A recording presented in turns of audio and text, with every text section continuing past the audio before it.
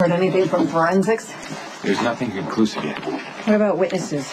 Not so far. Yes, somebody had to have seen something. There were plenty of people at the warehouse. You got a second? You'll keep me posted. Sure. Thanks, Doctor. How you doing?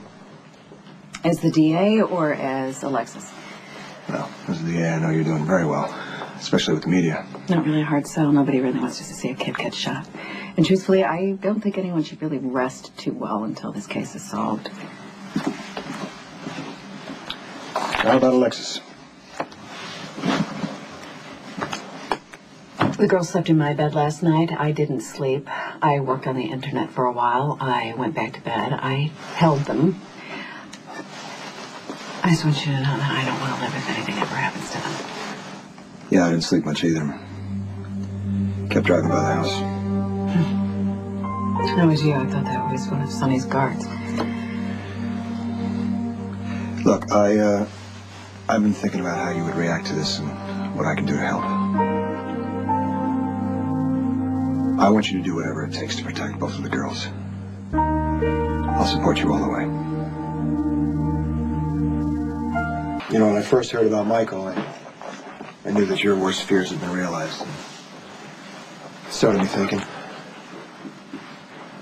I knew your first instinct would be to, grab the kids and run. It was. It is. I want to run. But blind panic really isn't the way to make a life-altering decision, so I went on the internet. I scanned it all night looking for safe cities, good neighborhoods, good schools, a place for me to establish a practice that's as far away from Sonny as possible. You decided anything yet? Searched everywhere between Seattle and Hong Kong, Iceland, Western Canada. I don't know. Well, wherever you decide to move, I want you to take Molly.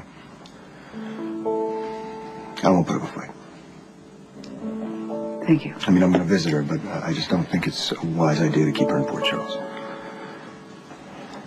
When I think about Michael in the warehouse, bleeding,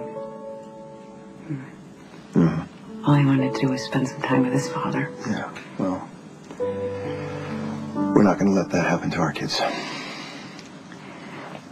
You're making this a lot easier on me. Thank you. Well, I'm not going to lie to you, Alexis. It's going to kill me to be separated from Molly, but at least I know that she'll be safe and happy with her mom. That's very generous. It may turn out that we're fairly decent parents after all.